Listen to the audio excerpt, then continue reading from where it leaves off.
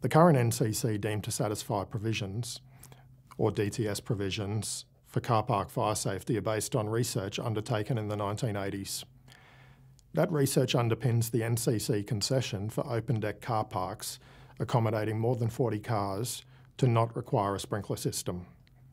This research also supports several NCC concessions for sprinkler-protected open-deck car parks by reducing the fire ratings and providing an allowance for bare steel elements. These concessions have enabled the economical design and construction of numerous steel car park structures throughout Australia, but a lot has changed since then. The fuel load within modern vehicles has increased considerably, mainly due to the increased use of plastics. New technologies like electric vehicles, hydrogen-powered cars and car stackers have also been introduced. In recognition of the developments in modern vehicles and car park usage, we're proposing changes to reduce the fire-related risks in modern car parks.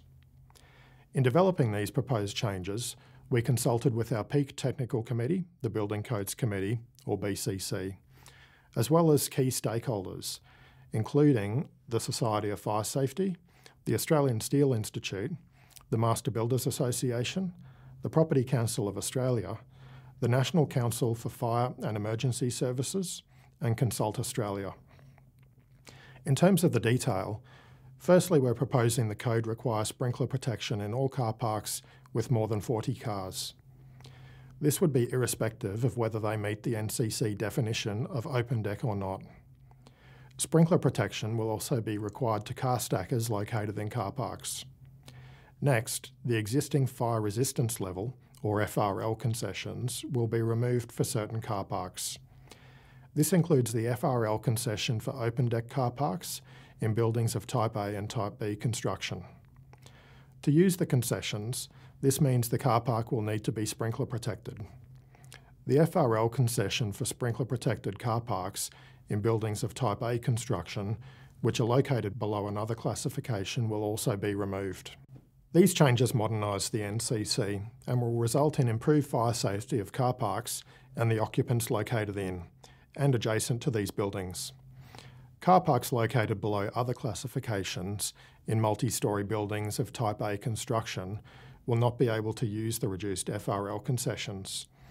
However, analysis and consultation showed that this concession is typically not used in these situations, so the impact will be likely cost neutral. These are also cost increases expected when a sprinkler system is required for car stackers and multi-storey open-deck car parks. However, these increases are offset by the overall benefits of the proposed changes. If you'd like to provide feedback on this proposed change, visit our dedicated PCD page, abcb.gov.au/PCD. Here you'll find links to the draft changes for volumes 1, 2 and 3 and the housing provisions. You'll also find links to support materials and technical documents to help you understand the proposed changes.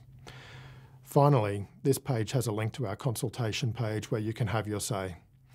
The public consultation is open from 1 May to 1 July 2024. We look forward to your input.